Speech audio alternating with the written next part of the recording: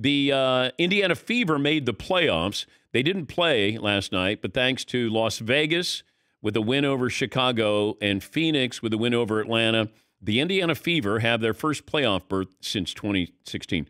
2 years ago, their home attendance was 1,800 fans. Their average this year, home attendance, is 17,000. That's almost 10 times. And, of course, the big difference is Caitlin Clark. I think she should be up for MVP. Rookie of the Year, foregone conclusion. But I think MVP. Now, I'm going to look at this the way I did with Michael Jordan. Now, she's not the Michael Jordan of her sport as far as athleticism, playing, dominating. But A'ja Wilson is the best player in the game. Not even a debate. But I'm talking about value now.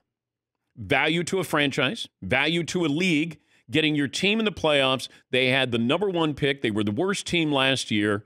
And there is value that I can attach to that. Now, that might not fit in the categories that everybody would consider for MVP.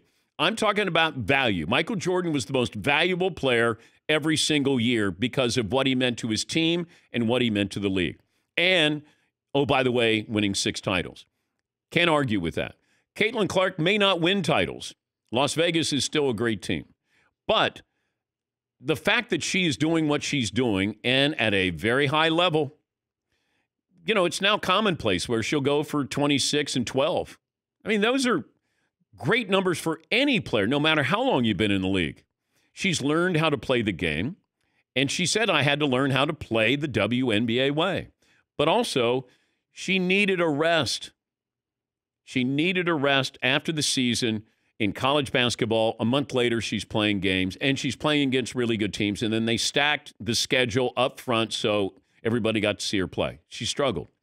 And I said, second half of the season, look out. And that's exactly what's happened for her and her backcourt mate, Kelsey Mitchell. She's wonderful, too. You talk about offense. You're going to get 50-plus points a game out of your backcourt. Pretty impressive. Yes, Marvin. So if you have an MVP vote, do you give Caitlin Clark a second place MVP? Okay. Yes. A'ja Wilson's MVP. Correct. But once again, I'm talking about the totality of somebody's value. Her value is felt every place she goes, every arena she goes. TV, ratings, value. Now, look, that's not, I guess, fair, with statistical categories. But this is something that, to me, is larger than the stats that you're going to have. Value, I think she should be runner-up to A'ja Wilson. Now, there have been wonderful players. There are wonderful players. I'm talking about something that maybe is hard to define, but you know it when you see it, and that is the value that she brings to her sport.